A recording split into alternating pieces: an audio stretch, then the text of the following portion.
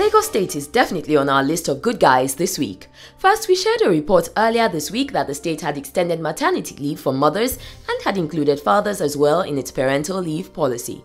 And now this new report that the state will now provide loans for graduates from technical colleges who want to open businesses in the state. Lagos State Deputy Governor Adejoke Orelope Adefulire added that the forms would be channeled through the Lagos State Microfinance Institution and given out without collateral. The state believes that this will encourage entrepreneurship and also boost confidence in technical and vocational education. Well done, Lagos State. Keep up the good work.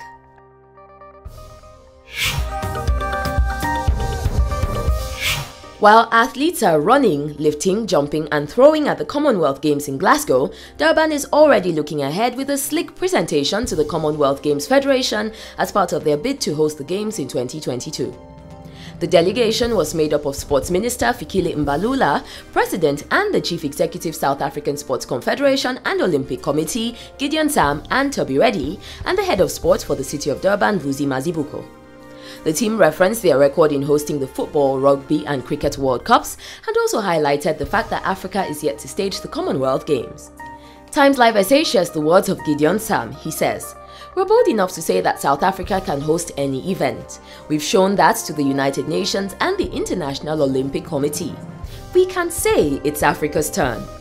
Durban will have to wait a little longer before they know if they will be adding this tournament to their tournament hosting profile, as the vote on the 2022 Commonwealth Games bid city will be conducted in Auckland on September 2nd next year.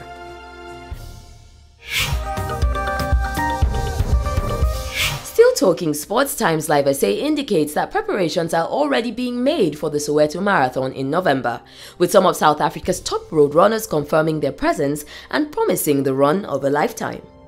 The Soweto Marathon is an annual event, but it was cancelled last year when stakeholders, the Soweto Marathon Trust, Central Gauteng Athletics and Athletics South Africa, who were locked in a fight for the rights to host the event, failed to secure a sponsor.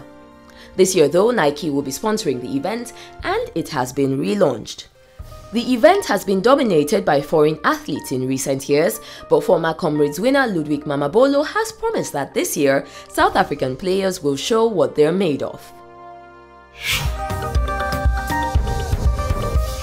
The world celebrated Nelson Mandela's birthday on the 18th of July 2014, and one of the activities planned around that date was an auction of some items signed by the former president of South Africa.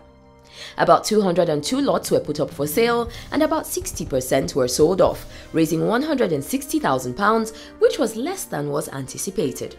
The lots included a chess set of figures, with figures of Nelson Mandela, his former wife Winnie Madikizela Mandela, and F.W. de Klerk. Other items included salt and paper shakers of Mr. Mandela and Mr. de Klerk, statues, photographs, refrigerator magnets, ostrich eggs, medals, books, and much more. Some of the funds raised at the auction will go to the Foundation for Rural Development, run by Mr. Mandela's granddaughter, Ndileka Mandela.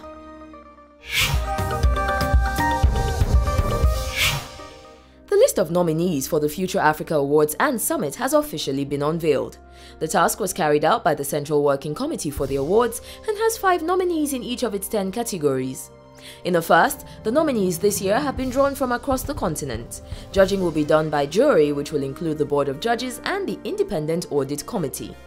And speaking of the jury, we can expect to see such distinguished personalities as Katia Sheila Nwator, Leadership Development and CSR Manager for the Tony Elumelu Foundation, Mahamadou Sai, Founder and Executive Director of the Institut Supérieur de Développement Local of Senegal. We can also expect to see Wendy Luhabe, who's the founder of the Women's Private Equity Fund, Tonye Cole, who's the Executive Director of the Sahara Group, Ndidi Nwuneli, who's the founder of Leap Africa, Mo Abudu, who's the CEO of EbonyLife TV, and Jenna Scott, Director, Liberia Philanthropy Secretariat for the Office of the President.